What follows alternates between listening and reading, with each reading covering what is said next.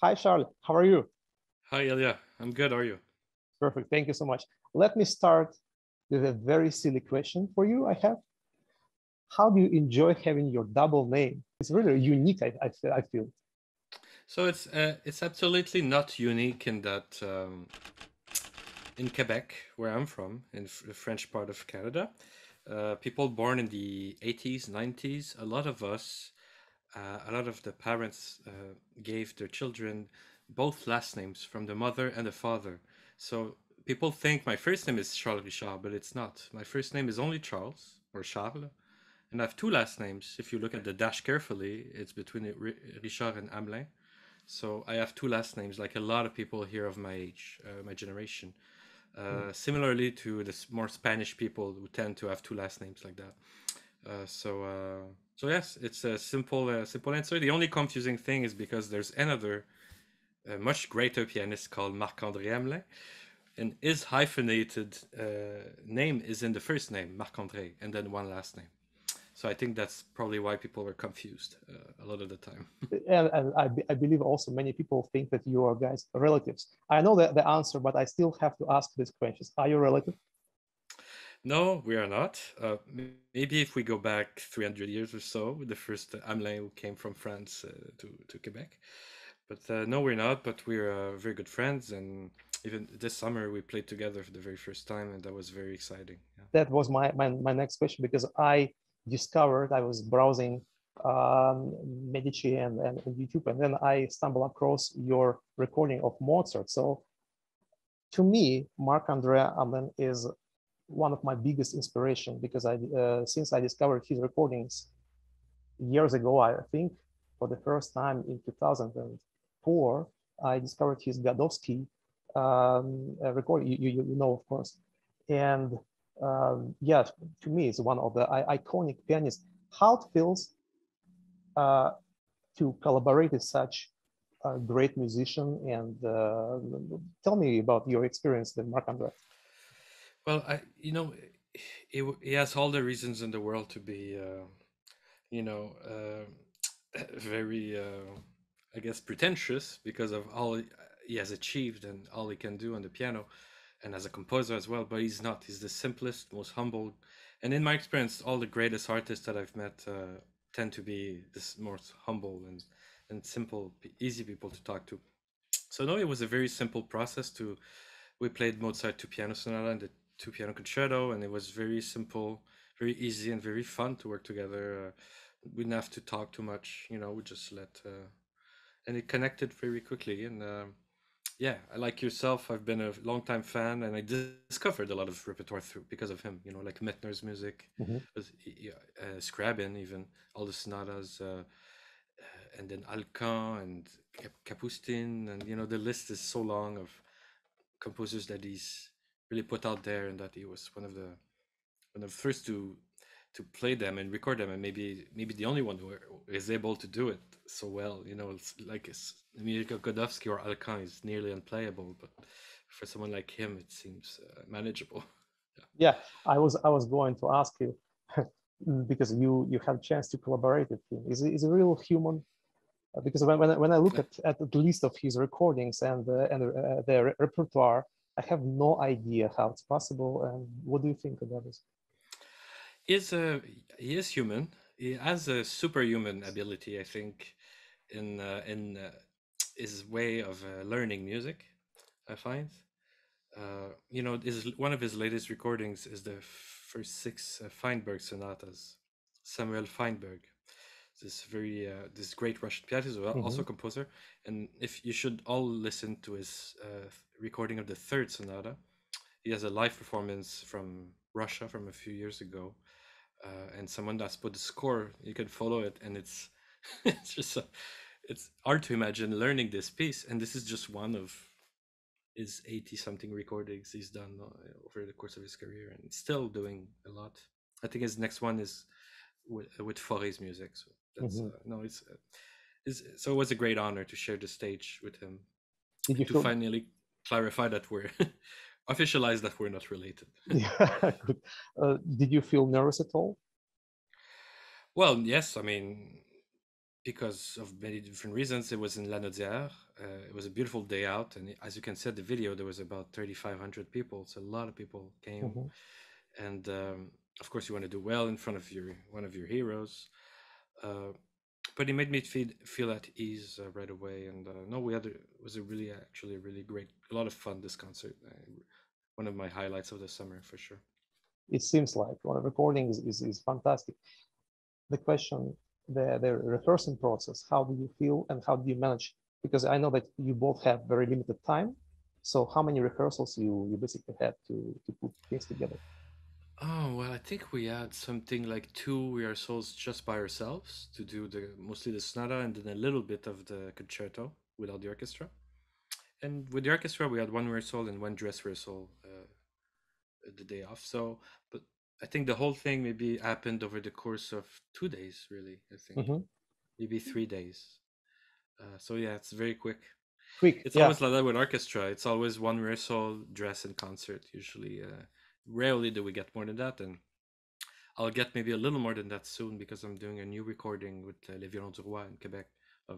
We did a Mozart CD a few years ago, and we're doing another one now. So yeah, maybe when you do a recording, there's a little more time, but Mm. no, it's not. It's pretty expensive, huh? The orchestras and such. So Yeah. time is money. We'll talk about your recordings for sure because I have many questions. As we also work now on a few projects, and I will definitely need your advice. You mentioned your hometown, your city, province of Quebec is, if I understand, is not very far from Montreal, but probably far enough to be a little bit in the shade of the cultural life. So I wanted to share your memories from your childhood, and yeah, maybe tell about your life in the city, the cultural environment in general, and of course your first music classes. Sure, I grew up in Joliette, Quebec, and this is where actually I played with Marc-Andre this summer. So the Festival de la Nazaire is held in that city, which is about an hour away from Montreal. And it's a rather small city, maybe 30, 40,000, I'm not sure. Uh, but what's special about this area in Quebec is that there were very important figures that put classical music on the map. So Father Fernand Lindsay was one of them, and he founded the festival and this summer music camp, and there was youth competitions. So it was actually, for such a small place, a lot of activity around musical education and classical music. So I was very lucky actually to have been born there. Also coming from a rather, poor to middle class family. If I was in the States, for instance, I don't think I would have access to lessons and things like that. Um, so yes, I'm very grateful that I was born there and that I met also. So my father was the first one to teach me for about 6 months. He was a self-taught pianist, amateur pianist, and he saw I had a bit of talent, so yeah, from age 5 to 18, I had the same teacher in Joliet, actually, Paul Surdulescu, of Romanian descent. I learned everything. I guess 80% of what I know I learned with him, and then all the 20% I learned with all the other teachers I've had throughout my career, my life. Yeah. Mhm. 13 years is definitely a decent time. What do you think? What's the ideal time to spend with one teacher, to your sense, to your feeling? That's a good question. I would say if it works, don't you don't you don't have to change necessarily. Changing for the sake of changing is no good. But if you see that there's no progress being made, or that's a good reason. But I think most importantly is not maybe the teacher that you need to change, but the environment. Mhm. So going from a small town to Montreal was a big shock. When I first went to McGill, and then McGill to the States. When I went to Yale, there was another big shock, and to be exposed to the talent of others. I usually, by the time I finished in my hometown, I was sort of the best there. But when I went to Montreal, I was not the best anymore. And by the end of McGill, my time in McGill, I was amongst the best pianists around, winning competitions and stuff like that. And then when I went to Yale, again, not the far from being the best over there. So I think that's more important maybe than changing teachers is making sure that you're never like the best pianist around, you know, Mhm. so that you can always be inspired. And a little competition is not bad, you know, it's healthy, I think. Yeah. It's very wise advice. Thank you. Um, Going back to your childhood, to your first music classes, um, I'm teaching a lot currently, Mm-hmm. and it's you're always checking whenever you receive a new student. Anyhow, you start to compare his abilities to your own abilities when you were in his age. So can you approximately estimate your musical abilities in the age of 5 when you just began your music journeys? Well, I think I was fairly talented, in that I could get away with some good results with very little work. And my teacher and parents didn't exploit that.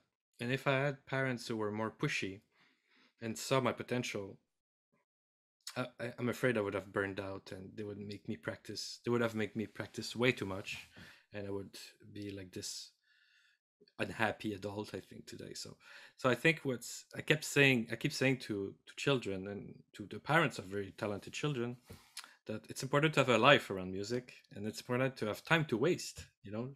Not every hour should be filled in your day with practicing, with studying, with, you know. So uh, so I think I could have made bigger results. I mean, because honestly, I people have started to know about me only after the Chopin competition when I was 26, fairly late, you know, compared to others who start very young, you know.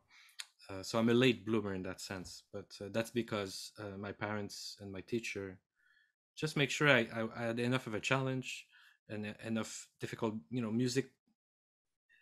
Uh, Sorry, I'm jumping around, but I think another essential thing is that you should always, when you're a student, you should always play music that's just a little challenging, so that you can play it well. Because I see too many times young people playing like 11 years old playing Chopin concertos really so badly, but they can play it, but it sounds terrible. And I don't think you can learn how to become a great pianist by playing terribly, you know.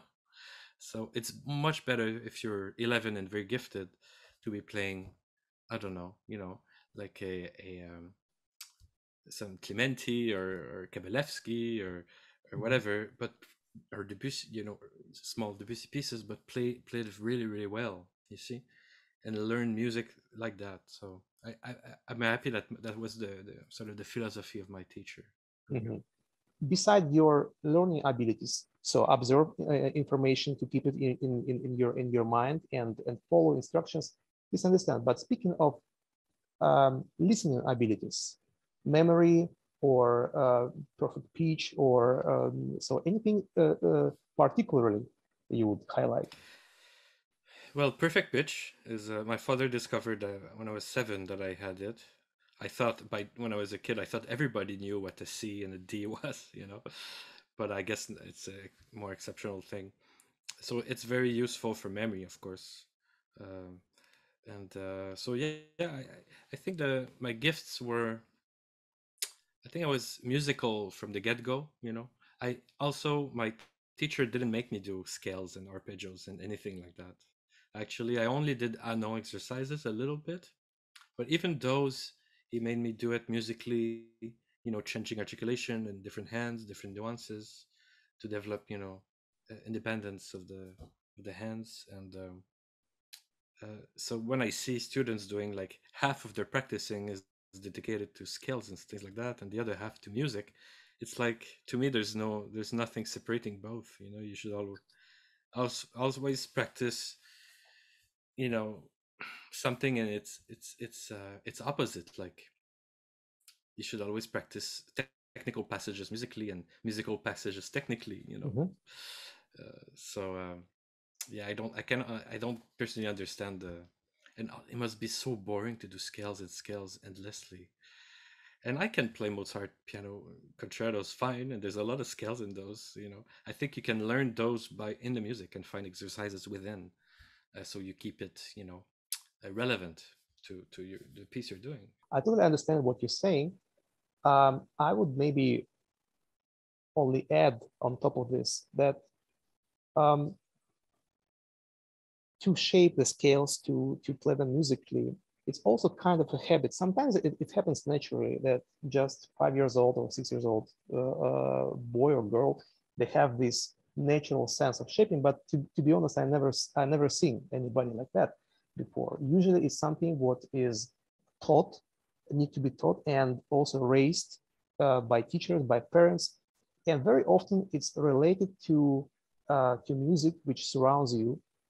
I would like you to share your first musical impressions, maybe recordings, or some great musicians say that they were listening to TV shows and they can just repeat the music from the cartoons or TV.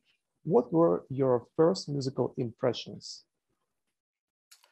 Oh, well, I remember my first recordings that really, I guess, really shocked me or inspired me was Timmerman's Chopin Ballades, his famous DG recording of the '80s, and that, yeah, that I really become obsessed with that CD, and from an early age, from maybe when I was 11 or so. But to be honest, I was not listening to classical music very much until I was a teen. I was a kid like any other kid, listening to popular music and playing video games and stuff like that. And so I guess the real passion for it came a bit later when I studied, in my late teens and university, and also fell in love with the act of practicing, but also fell in love with the repertoire, and not just the piano repertoire, but discovering, especially when I went to Yale, being a lot more interested in the opera and string quartets, symphonies. So really expanding my knowledge of classical music, which is essential eventually if you want to play well. Mozart, you have to know the operas. If you want to play Beethoven, you have to know the string quartets. If you want to play Brahms, you have to know his orchestral works, and so on and so on. Yeah. If you want, I will share you uh, how we got to know about you and how we got to know you, because we studied the same school, if you remember. And the rumors spread very quickly that Charles is about to come to the city from Yale, right? Because you were coming to Montreal Conservatory after the Yale. So we already knew, okay, he's coming, but I had no idea how you looked like. And I remember vividly that Daria and I, we walked down the Henri Julien street, and people were saying, you know what, he looks very similar, like Leon Fleisher. I remember this. Somebody said he looks very like Leon Fleisher. I was like, okay, okay. And then we were walking down the street, and I saw young Leon Fleisher, in these headphones or these or similar headphones. I remember this, and I told Daria, I said, that guy is listening to music. I had no idea what kind of music you're listening to. Maybe it was not non-classical stuff, but it was obviously that you are staying in music in and out the conservatory. By the way, what you were listening to? So I have no idea. Could have been anything, really. I listened to so many different things. But it's funny you say that. If you look, actually, I never had that comparison, but I'm such a big fan of Leon Fleischer, so I take it. Uh, is Brahms' concerto recordings with Cleveland and Giselle, I think, are the very best that were ever done for these pieces. Um, but actually, if you look at Garrick Olson from the Chopin competition days in 1970, that is, I think, even more Well, likeness. Yes. you said So that Montreal uh, literally changed your life and your musical life, first of all, and maybe personally too. How was your life in Montreal back then? well, I live with my mother who moved to Montreal for me and my brother when we went to university, and um, I have to say I was quite introspective, and it always takes me a while to find new friends and things like that. So when I moved to Montreal, I knew only the little spot around McGill and the little spot around my mother's house, but I was not curious to know more about the city or anything. Um, So I guess it took. I fell in love. I realized what great city Montreal is when I came back from the States, or when that's when I met you. I think coming back from Yale in my around 24, 25 years old, and going to shows and the festivals in the summertime, and so yeah, I think by then I really was happy and grateful to be living there. And it's interestingly enough now, I'm 33. I've traveled the world quite a bit, and I still it I still don't want to live anywhere else. I think we Vancouver is pretty nice too, but I have a thing. It just feels like home to me, and it's also such a specific thing. The language also that I speak. It's spoken like that. This only here. Like if I go to France, I have an accent. If I go anywhere in the world, I have an accent. But back home, I'm home. Yes. Mhm. So you said that after McGill, you went to Yale. I'm dying to know more insights of your studying with Professor Berman, uh, because he's definitely one of the iconic teachers. And how do you feel? I bet the environment was very competitive and electrified with talented people. So how it was? Well, it was not my natural choice to go there, but What do by you the mean? time I Sorry. finished, Sorry, well, what do you mean? by the time I finished McGill, my first plan was to stay at Montreal and study with Marc Durand in those days in Hmm. Université de Montréal. And Sarah Lehman, who was my teacher in my final year at McGill, she basically said, "Well, you should go out. You should go out of the city and live other experiences." And I really didn't want to. I had my friends, my girlfriend, my family, my comfortable life there. But she said, and she's very smart, Sarah, and she said, Yale, you could go there. It's free for everyone who gets accepted, but it's very competitive. I don't know if you'll get through, if you get accepted. So by putting it as a challenge, it's like, oh sure, I'll go audition and I'll get the thing. So I think she was smart to sort of push me in that way, and I was accepted, and those are one of the big reasons, because I don't have the money, or my family doesn't have any money for me to go to Juilliard or something without their full scholarship. So it made a lot of sense to go to Yale, and I was familiar with Boris Berman only through his recordings, mostly of Prokofiev, of course. Mhm. But I was enjoying those recordings a lot. So my time at Yale was really good. Again, it was a big shock to be alone there. But after a few months, I met a lot of good friends.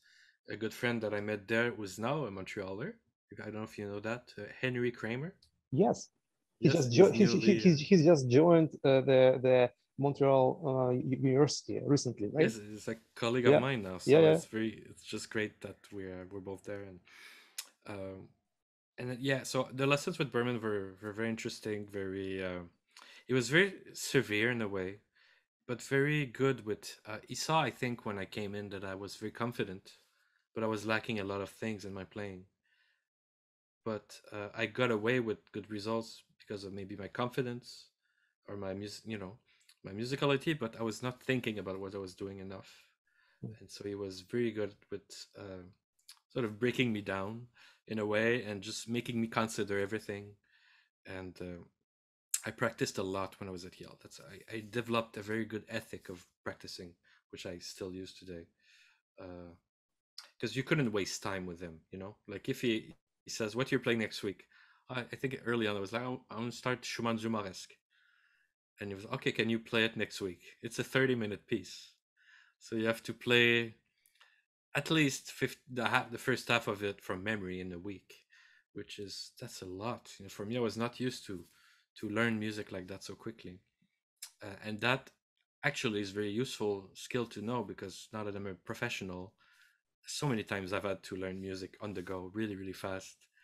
And so it's a skill I still use today quite a lot. Uh, yeah. Is anything in his teaching style was amazing you, like in particularly, or maybe annoying? I don't know. uh, it was very it was very good humored. I know he has a very good sense of humor, so sometimes I remember those. Um, but I especially remember very good lessons with Brahms music. Especially, I was sort of discovering more and more Brahms and his chamber music. I played a lot of chamber music there. Uh, and I also played some late Scriabin for him, and I remember those lessons very fondly. I cannot say in detail exactly, but just the evocations, the image, and the just he knew how to use the exact right words to explain certain things in that very specific style, which is le vers la flamme or the tenth sonata, that kind of music. He's also quite knowledgeable with that music. He's recorded all the sonatas too, Yeah.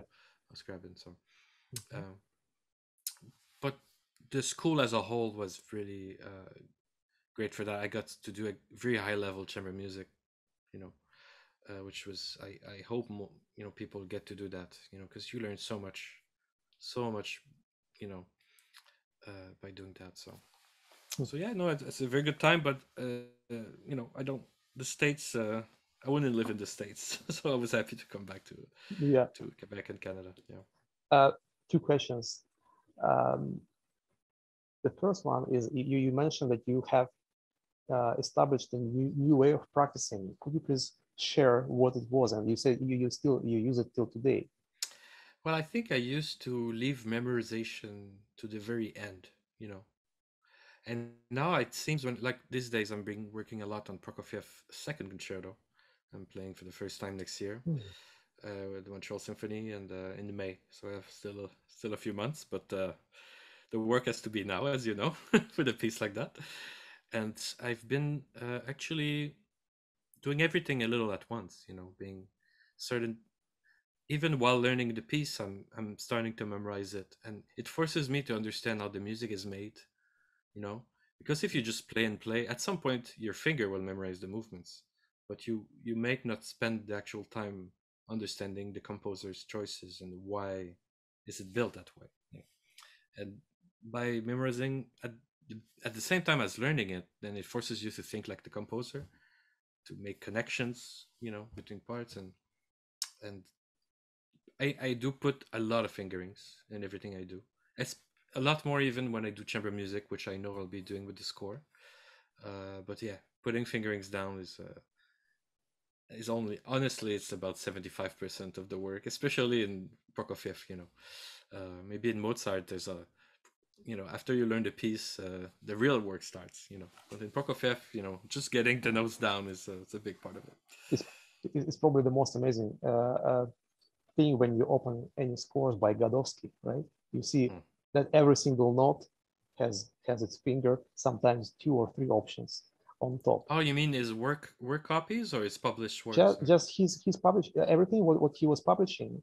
Yeah, there's a Uh, lot of fingerings. You're right. Yeah. it's And fantastic. Metner, I've played some Metner, and there's a lot of fingerings which are so good. Yes, and And his music is very pianistic. I find exactly, very super pianistic. Yeah. designed for huge hands, though. I have to admit some of Oh yeah. his some of his positions. I have bigger hand than Daria has, and when we approach the same piece, for me they fit. For her, that it doesn't fit. So it's yeah. I see. You said that after Yale, you came back to Montreal city, but how did Montreal Conservatory look to you after Yale? Well, basically, my plan was to start doing international competitions, which I've never done before the age of 24, which seems fairly late, you know, uh, because most people, start at 16, those who really want to make it. So I set myself that as a goal. Okay, I'm 24, I have 6 years left if I want to do those kinds of competitions. And I thought a very good teacher would be André Laplante, himself being one of the great first Canadian champions in competitions, winning the second prize in Tchaikovsky, 78. And being an absolute fan of his recordings. I really think his recordings are among the very best of Ravel and Liszt, especially, and Brahms. They're just haven't. I think the Liszt Sonata cannot be better than what he's done with it, really, or the Ravel Miroir for that matter. So, so yes, I knew him a little bit from Harvard and things like that, but I wanted to study with him, and that was really a great thing. he opened me up, I think, to really trust myself. You know, like I said, in Yale, I was a bit too cerebral by the end of it. You know, Boris Berman really made me think and analyze things, and but I lost maybe touch with something that I had, you know, inside me. This just, I guess, innate passion, maybe that was a little gone. You know, thinking a little Mhm. too much, and I think Andre was very good with finding on my own voice back and how to sustain a line. And so yeah, he was a fantastic teacher for me and really good to coach me for the competitions I did. So in conservatoire, yeah, that was basically it. I did only mostly just lessons with Andre and practicing a lot. And thankfully, I didn't have to do a lot of competitions. I applied to a lot of them. Actually, got refused to a lot of them. You know, and the first one I got accepted finally was in Korea in Seoul, and I did well over there with the third prize. Then a few months after in Montreal with the second prize, and then those successes convinced me, okay, maybe I have a shot at the Warsaw, the Chopin, and I did it, and I'm very glad I did. Yeah. We're all glad you did, not only for becoming a first Canadian who goes as high as you did in this particular competition, but also by your way of playing. You remember we were chatting after each round. I was sharing with you like my impressions on your playing, because I was very grateful that um, something what we discuss the students here in class, and you have to convince them and you have to explain that yes, you have to sing on the piano, you need to really, you know, um, and then there is a guy just coming on the stage and you did everything so beautifully and so confidently. So I thank you for your participation. I'm very happy that it turned out to, you know, to be a great thing, great step in stage in your life. Since you started to talk about Chopin competition, I can't avoid asking you. I bet it was stressful, but can you please maybe remember the most memorable and great things about Chopin competition, which happened to you? uh, it's almost 7 years ago now. It's crazy. Time goes by. Well, I think I was most nervous, to be honest, was at. I remember. So I went to Warsaw first in April of 2015, 5 months before the competition for the preliminary round, Mhm. and I was in the chamber hall of the Warsaw Philharmonic, and you can find that clip on YouTube still.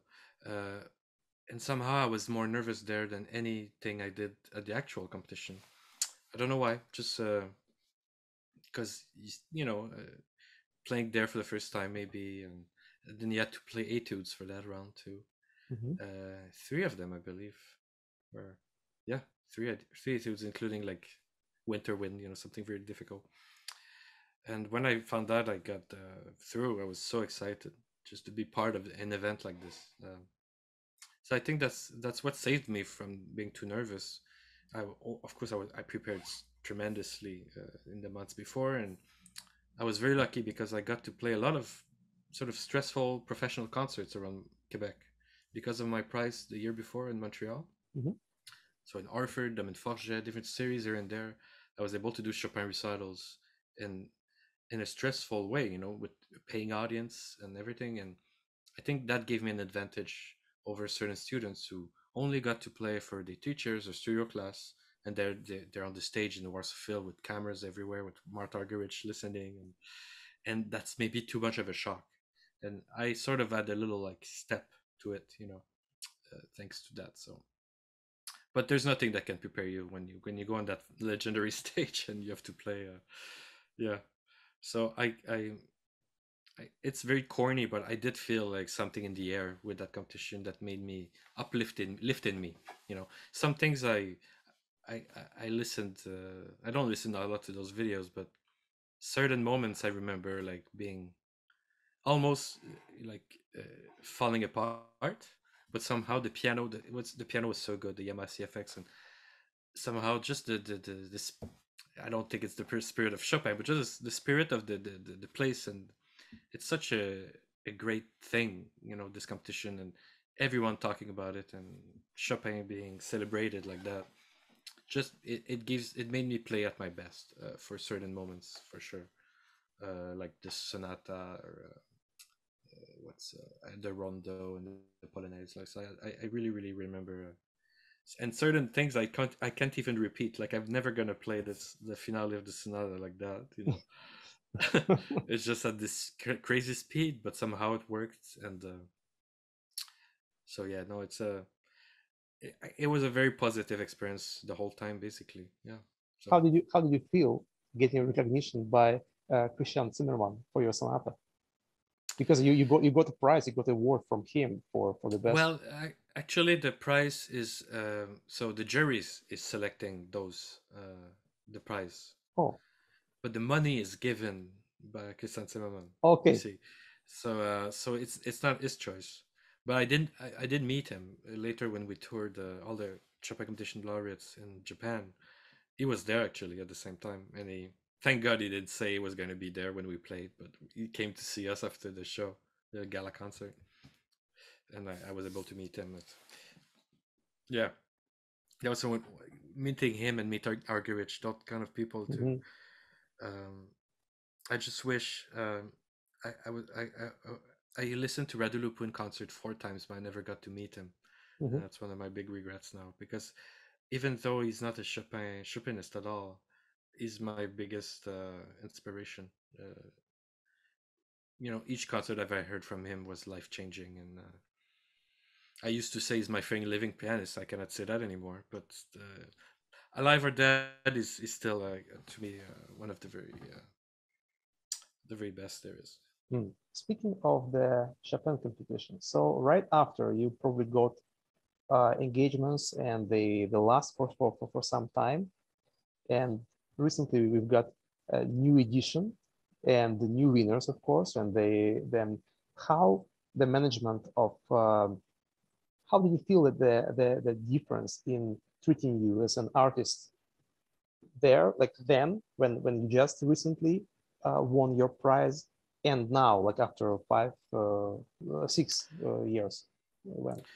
Well, it's a good question. So basically, when you win a thing like this, if you're well surrounded by managers and labels and such, uh, you'll get a lot of concerts, and the real work starts there because you have to play well, Mm, and you have to learn a lot of new rep, and you know now my career is a lot of it is re-invitations today. You know, 7 years after that, a lot of places I'm playing, like the Vancouver, for instance, the Vancouver Chopin Recital Society is going to be a third time. mhm. So when you win a competition like that, you get invited a lot of places. But if they don't like you, if you're not prepared, if something happens, they won't have you back. So I'm lucky that in that there's enough places across the world, you know, symphony orchestras, Chopin societies, some festivals, and certain countries I play more that keep having me back. You know, after 1 year, after 2 years. Uh, so that's what I. So of course the iron is not as hot as it was the first year of the competition, and I'm very glad that it is the case for Bruce. Now he's getting Bruce Liu, of course, who is getting all the attention deservedly so. Um, but yeah, the I think it's a great thing to be able to have that to have had that opportunity to present yourself for the first time to a different audience somewhere. And if it's a success, if they like you, then you can build on that. And so a lot of the concerts that I do, maybe so the first year or two after the competition, I had something like 80, 90 concerts a year, something crazy like that. And now it's maybe more around 60 or so. 2020, of course, with the pandemic, it's been Mhm. hard to say, but this year, 2022, I think it's going to be around 60, 65, which is I'm very happy with that number. Well, Yeah, it's pretty intense schedule, I have to admit. yeah, And yeah, and yeah, and sorry, but this year, especially with the pandemic, there's so many things that were canceled and then replanned, and I had to step in sometimes for some people. So I ended up this year playing 11 different concertos, mhm. and I had to learn 5 new ones, and that's not something I would do again. It was just an insane amount of work. Yeah, Um, So at my level, unfortunately you kind of have to do that. But if you're someone like Kissin or Zimmerman or Sokolov, you can basically, say I'm playing this concerto and this recital for the entire year, and no matter where you go, Mm. they'll do that for you. But in my level, you have to have a lot more flexibility and different repertoire and Mm-hmm. things like that. So yeah. Mm. Uh, I have to ask you, the recent success of Canadian performance on the last recent two editions of Chopin competition, is it new? Is it a new trend or a coincidence? Oh well, I mean, I don't think it's a coincidence. I mean, uh, the piano tradition in Canada is very very strong. Especially the one I know more is the one in Eastern Canada, so Toronto, Montreal, and so I mean Chaillot, or sorry, Bruce and Bruce? myself were mainly formed in institutions in Montreal or in Quebec in Canada. So I think we can pat ourselves on the back collectively. I think we're a product of that, um, and there's nothing stopping other young pianists to dream that to get there at someday. I didn't come from money, or I didn't skip any steps. I just worked really hard. I had some good teachers. That's, of course, I had some bit of luck. You have to have luck, of course. But you know what I mean. It's not. I didn't steal this from anyone, or and Bruce didn't, and same thing for JJ or Tony. Mm-hmm. They all really worked hard, and I think it's a nice message for this youngsters. With talent, work, and luck, you can achieve anything you want. I totally agree about big Canadian tradition. Actually, we all know greatest musicians of the past and recent days too. To name a few, Glenn Gould, Marc-Andre. Of course, we know we know many, but I can share with you my um, memories when I got to when I came to Montreal for the first time. It's a really unique place. I have to admit, it's like nothing else culturally wise, because it's very competitive by its level, by the level of people around. All my classmates, they now have great career too. They very accomplished, they're very professional, um, and at the same time, you don't feel pressure. It's probably the least pressure city I've lived after Vancouver, of course, but Vancouver is for different reasons. We have ocean here, so. But yeah, it's a very interesting combination of professionalism and relaxation. When everybody know that they're great, and they just feel very humble, as you said in the very beginning. Very humble people. They just do what they're gonna do. They're not trying to fight against each other. They're not trying to play games. So it's just healthy environment. So that's why I asked if you think it's a trend, because we know now you are teaching at Montreal University. Henry Kramer is teaching also in Montreal. And many other great teachers out there. So maybe uh, maybe we will have very soon, a capital of a new piano capital for music, which will be Montreal. Maybe not. We'll see. We'll see. But anyway, thank you for sharing your memories about Chopin competition. You will be playing. You mentioned you've been invited several times by the Vancouver Chopin Society. And the upcoming weekend, I think on September 25th, you will be playing here again at the Playhouse. May you please share with us your general impressions about Vancouver in whole, and how it feels for you to come here and play for the Vancouver Chopin Society audience. Oh, it's a great time every time. I was there actually earlier this year with my very first time with the VSO in January, and I had to play Chopin one can you imagine, with a KN95 mask? So that was a little brutal, but no, Vancouver is a fantastic city that I I really love being there. You guys are very lucky to have such Mhm. amazing nature. I remember I love taking the seaplane to go on the islands. I've played on some of the islands, Seychelles, I think, at some point. And yeah, just the view you get when you come back and you It's see the city fantastic. from above, it's unbelievable. And the people have been so nice. I have many friends over there. David Fong is now there, and Wayne Wang, and there's Robert Silverman, a different generation, but I always love seeing him, and Jane Coop, of course. And it's a wonderful place. And the audience, the eco society is fantastic. The audience is always very warm. A lot of people, of course, from the Polish origin coming to the show, and now I'm very happy to present a full Chopin recital this time. Last time I did play some Schumann too. Now it's just Chopin, and it's a program I'll be playing a lot this early in the season, especially in Japan in December. I'm going there for 5 recitals, so full Chopin recital. Yeah.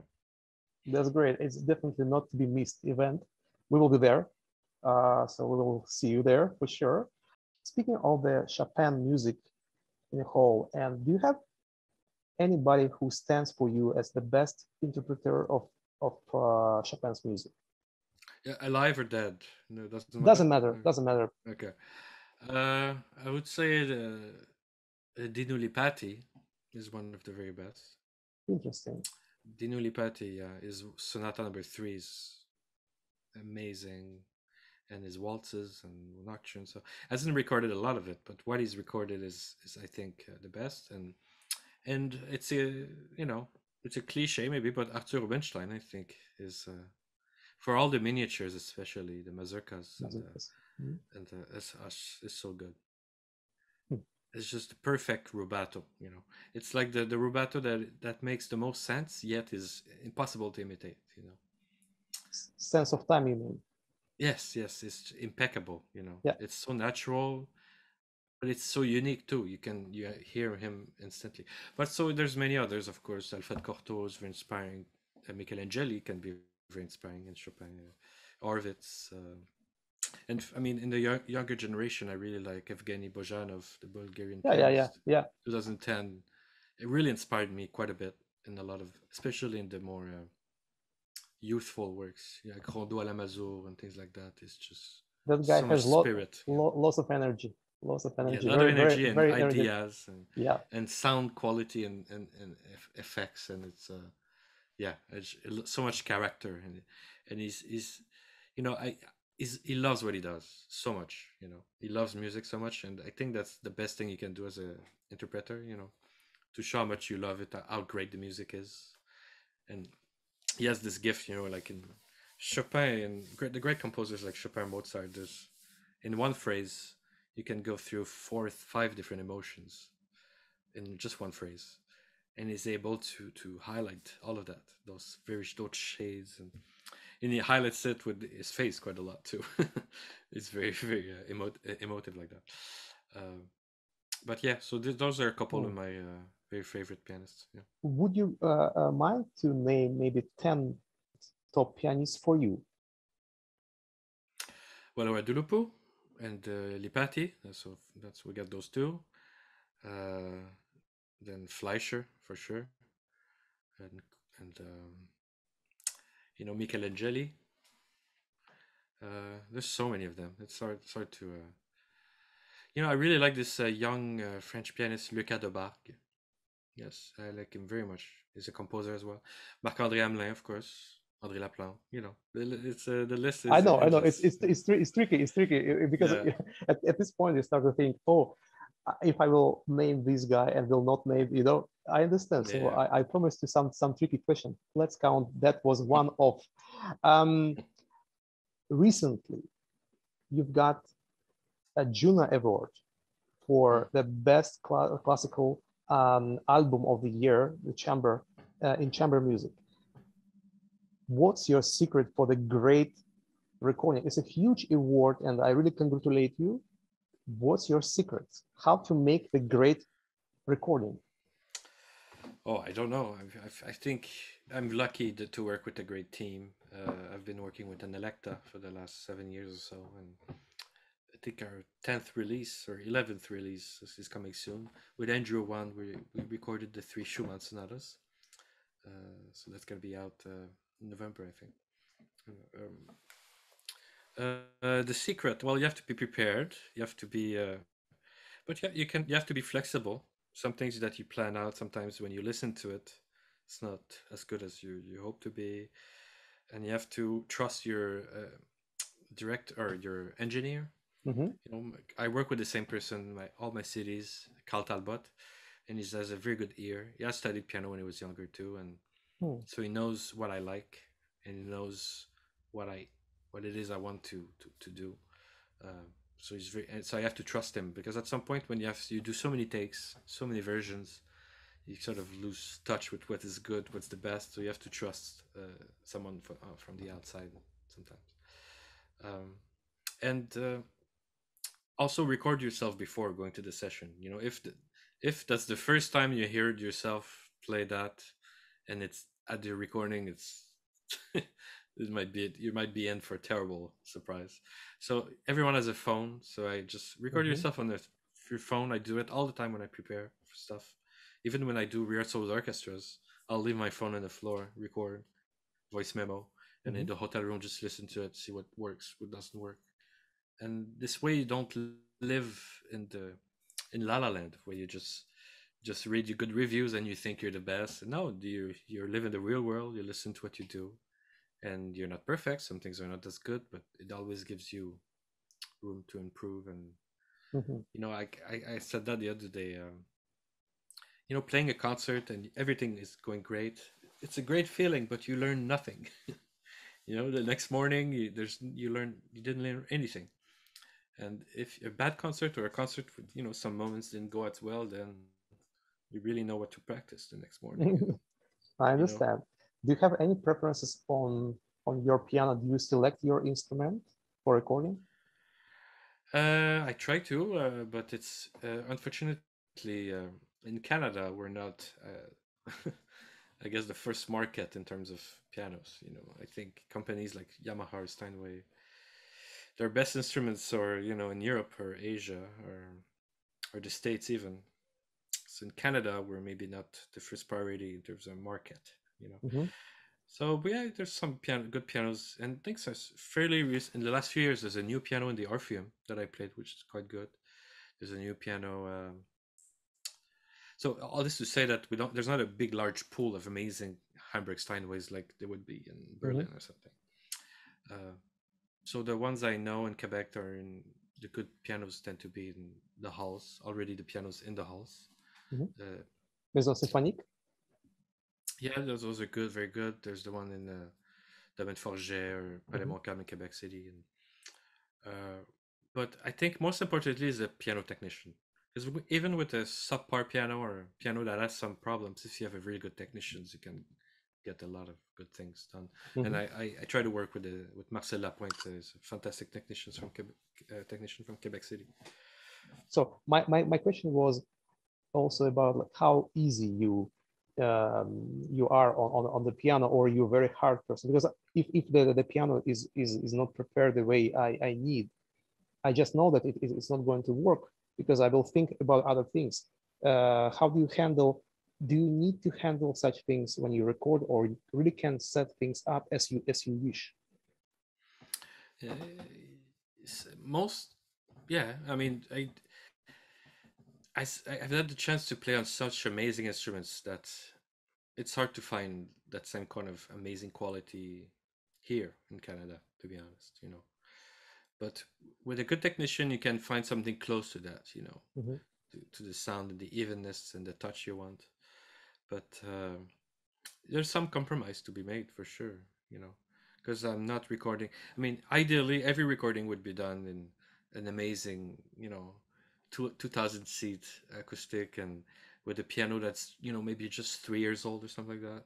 Has been played enough, has opened up, but it Yeah, still yeah, has yeah. this new Mm-hmm. shine, But this is not the case. I'm not, and I'm lucky enough just to be making recordings, which is, today there's no money to be made from them, And I Mm-hmm. saw this change even in my early, and I started in 2015, but even then I was selling physical copies quite a bit, and I see what's streaming, and every year like the physical copy is not selling, and yeah, as we know, streaming revenue is not much, compared Mhm. to that. So I just feel grateful to be making the recordings I'm making, and even if the conditions are maybe sometimes they're not as ideal as they would be for Mark Targarich or Polini or something. You just have to be grateful for the experience. Mhm. And the editing process is fantastic. I really like for instance, the Chopin Concerto recording that I did with the Montreal Symphony in Nagano. You know, sometimes in one phrase, you can cut from Thursday to Friday to Wednesday, Yeah, and no one can tell, and yeah, it's just brilliant. And this way, you can have I guess, an ideal version of what it is you want to do. But it also sets a bar that's not very realistic for students and for even professionals alike. That's another subject, but you know, yeah. I understand what you mean. I just when you were saying about making edits now, imagine how Glenn Gould. So they had to make all these edits by cutting the tape. Uh, well, you touched the base about teaching, and I didn't expect you to start teaching. Why it happened? Why decided? well, I was approached by the Montreal University actually to be a guest, to be teaching at their school, and as a guest teacher, uh, you can have as many or as few students as you want. Hmm, So it's a very flexible thing. I So, see. and I was asked just before the pandemic hit. I accepted just before the pandemic hit. So, so I did some online teaching. I started my time there online. A student of mine was even in Australia when I was there. So, but yeah, there's some good work. I mean, as you know, you must have done a lot of Zoom teaching, and with good students and good equipment, there's some very good work that can be done still. So, If it's combined with from time to time seeing each other in person, it works perfectly, in my opinion. mhm. Yeah, so I was thinking if you have so many concerts, so you have to be how your daily routine looks like. You must be practicing quite a bit of Well, hours. for instance, I started my first day a few days ago, and I Hmm. teach about 5 hours every 2 weeks. So I go there. I have three half students, Hmm. three students who study with also with Henry. So they I see see. Henry one week, they see me the other week, and one full time. So instead of seeing him every week, I see him for 2 hours every 2 weeks. So a big, I see. larger lesson this way. And Hmm. so far, so good. I mean, it's easier. I mean, just five. It's not a lot of. It's not a big engagement. Just 5 hours every 2 weeks. I can manage to find that in my schedule, and I really like the experience. I do enjoy it. It's less stressful than concerts. But my day to day, yes, I mean a day like today, which I didn't have anything else to do but this interview, I can practice up, 6 7 hours easily. Hmm. Especially when I'm learning new music, I tend to practice a lot. Uh, but for instance, tomorrow is the day before recital. I have a recital Saturday, so I'll get back into my recital rep. Uh, but yeah, the day of a concert, I might practice just 2 or 3 hours maximum. To keep, Hmm. not even three, just two, and I'll try not to practice anything else than what I'm playing in the evening. Hmm. Sometimes it's impossible, but when you can, because otherwise I feel like I have too many notes in my head and too many different styles. Yeah, Like if I play a Mozart concerto in the evening, if I practice Prokofiev second in the afternoon, it's just all my energy will be at the wrong I bet. place. Yeah, I bet it's very bizarre. different worlds. Very different worlds, definitely. Yeah. Uh, so I see. Okay, so you're in more relaxed schedule for teaching, because I thought like if you join the faculty for the full time, No, no, no. I it's couldn't impossible. be. Yeah, yeah, it's So yeah. impossible. Yeah, I see. What do you think about the modern pianism in general and whole? And do you think the level goes up or down? It goes up and down, I guess. I don't know. There's many young voices that inspire me. You know, Mhm. like I said, like Luga de Barc, Lucas Ganushas, Bojanov, even the younger. this young Korean guy who just went Labyrinth was Lim, yeah, yeah, phenomenal, right? yeah, yeah, yeah, Young Chan Lim, yeah. yeah, yeah. And Sojin Cho, of course, and Bruce and Trifonov and Beatrice Rana, and there's a very great variety of voices. And what I like maybe is nowadays that there's no more of these uh, schools of playing like there used to be 100 years ago. A very typical French school, American school, Russian school, as you know, and now it's everyone. A Korean is studying in Hanover, Germany, from a Russian teacher. You see, so it's all over the place, and in a way, it's good. I mean, I think people's own personalities maybe are more brought to the front this way, Mhm. that they're not passed through a filter of this French school, French or American school or whatever. Mm. So I think I think maybe if you want to find interesting playing, there seems to be maybe more of it in the older recordings, maybe where they didn't bother too much with technical perfection. But that's what I meant by, I think the era of recordings and CDs have created this expectation that that's what we need to do at all times, even though it's heavily edited. Uh, Mhm. in this way, that takes the focus away from the essential, which is the music message and spontaneity, and so. To close our conversation, I would like to ask you, you seem like a very kind, humble, and modest man. In which occasion it's possible to find Charles Richard-Hamelin drunk in a bar? And Oh, yeah, well, I have to say, a beer after a concert is always better than any other time. It just tastes better, it feels better. And so when I have something like 80 concerts a year, uh, I try to leave the drinking to after the concert, so otherwise I would drink every day. So that would not be good for me. But no, I actually, that's a whole new other chapter. When I was younger, I played keyboards in a bunch of bands and stuff like that. So I remember playing in bars and having that kind of life too, which was, and playing for people of my age, which was really nice. And as we know, classical music, it's a lot of it, mostly older people, but not always the case everywhere. Like in Korea, it's a lot of young people, actually. So, so that's but I try. I hope I'm not too boring in life. Yeah. yeah. So how do you think then the new award from Juno might be a good reason to drink? Uh well, it's not new anymore. It's been a few. It's been a while now. But yeah, it's nice. I haven't gotten the trophy yet, but maybe when I'll get it by mail, Well, I'll be I happy. I really wish you to have it, and I wish you many awards in your life. And I would like to thank you for this great conversation. Thanks again.